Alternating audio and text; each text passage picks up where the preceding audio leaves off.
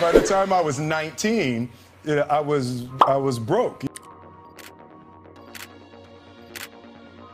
While you may blame inflation for your poor financial condition, analyzing some key facts says otherwise.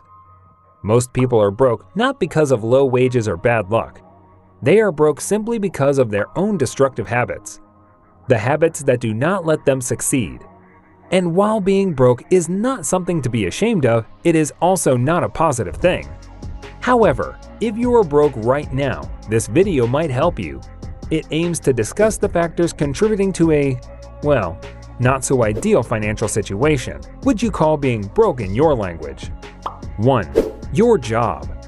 The first reason you might be broke may be your job. While you may think that your job is the only thing that can provide for you, it is not the complete truth. Do not ever accept a job if it has no future and cannot provide you with the life you desire. It may be simple to get work like that, and it may feel suitable for a short period. But in a few years, you'll be sorry, and changing your mind will be more complex and costly. Consider what you're doing right now. Consider what your life will be like in 10 or 20 years if you stay in that work. If you don't want to be in that picture, it's time to change careers. 2. Choosing the wrong partner. Your partner is vital for you at every step in life. There is no prospect of financial success if you marry someone with radically different economic principles than you. You'll squander time and energy attempting to persuade each other of the importance of your spending and investment priorities. If the situation worsens, you'll also have to spend significant money on marriage counseling or divorce court. If you and your spouse are at odds, your spending will spiral out of hand, and your saving strategy will be ignored.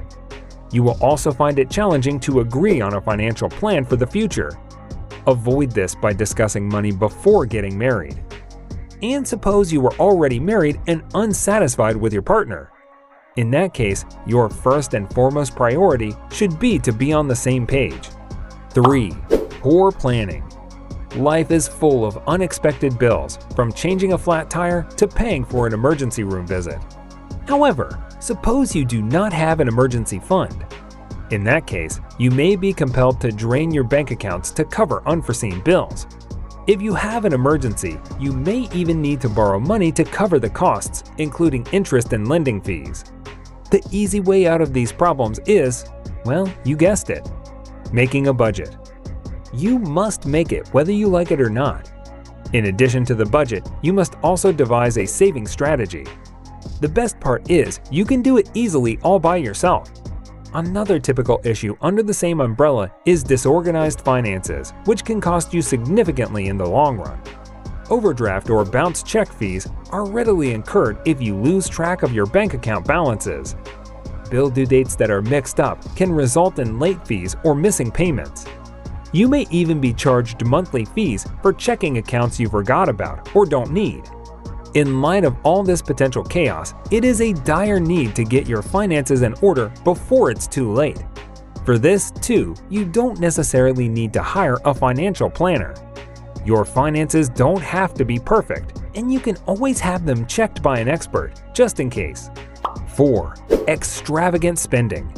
Simple math is the most likely reason you'll go bankrupt. You're spending all of your earnings or maybe more. This is very common today. A variety of poor financial decisions could have landed you in this situation.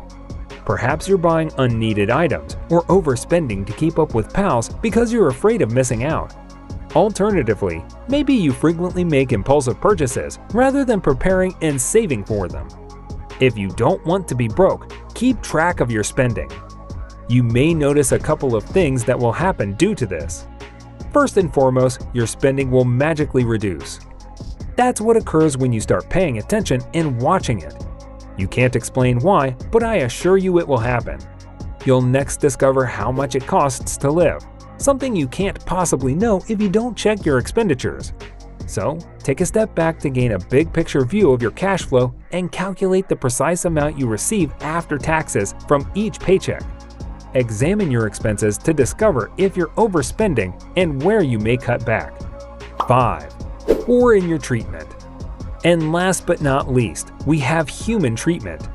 Rather than worrying about yourself first, the most straightforward approach to getting people on your side is to assist them in getting what they desire. Because of this, lovely people have more money. Do this and you will succeed in all walks of your life. Everything, including your financial condition, will improve drastically. Dale Carnegie demonstrated this in his book, How to Win Friends and Influence People. However, the converse of this is also true. The easiest way to get people lined up to take you down is to mistreat them. Treat everyone around you the way you would want to be treated. It's not called the golden rule for nothing. This brings us to the end of this video. If you liked the video, please consider subscribing and sharing so we can keep bringing more content like this. Also, let us know your thoughts in the comments below. See you next time!